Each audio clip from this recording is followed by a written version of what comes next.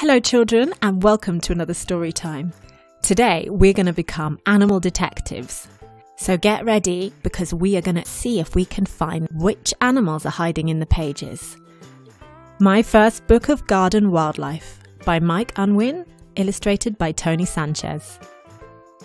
Guess who? Yellow and purple, orange and white. Crocuses are sprouting up all over.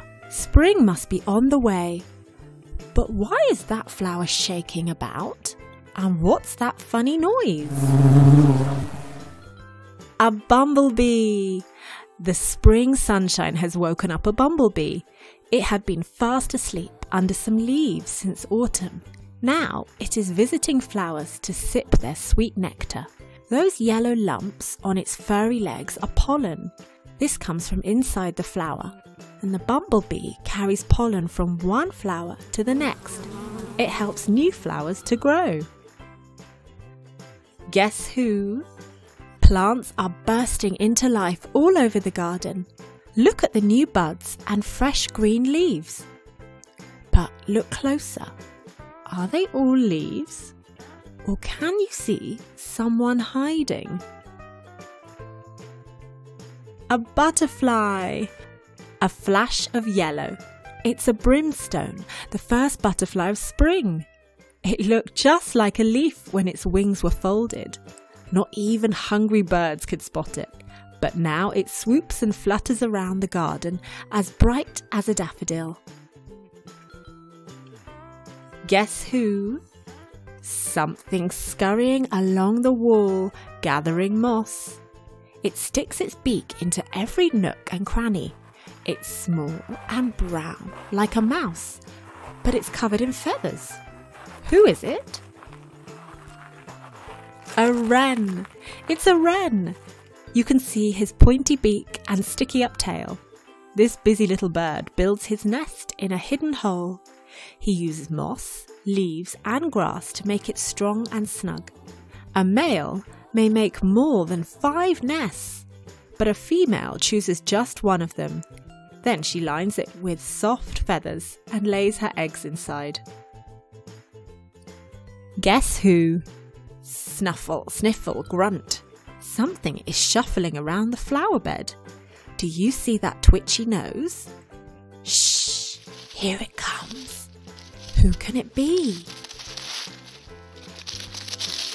A hedgehog! It's a hedgehog, searching for slugs, worms and snails.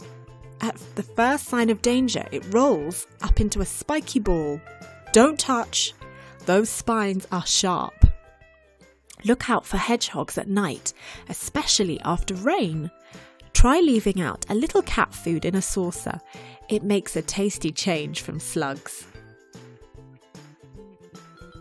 Guess who? Something else is fluttering around in the dark. It's too big to be a moth, but it's not a bird either. It chases insects in crazy circles around the treetops. What can it be? A bat! It's a furry bat. Her wings are made of stretchy skin, spread out between long fingers. By day, bats rest in a hidden hole in a tree or building. They fold their wings and hang upside down by their feet. At night, bats come out to chase moths and other insects. They catch their food in midair. Guess who? Nibble, nibble, nibble. See those tiny tooth marks? Somebody has been nibbling the strawberries. Somebody with a long tail. Who can it be?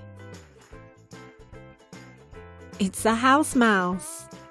Mice can live in houses and gardens.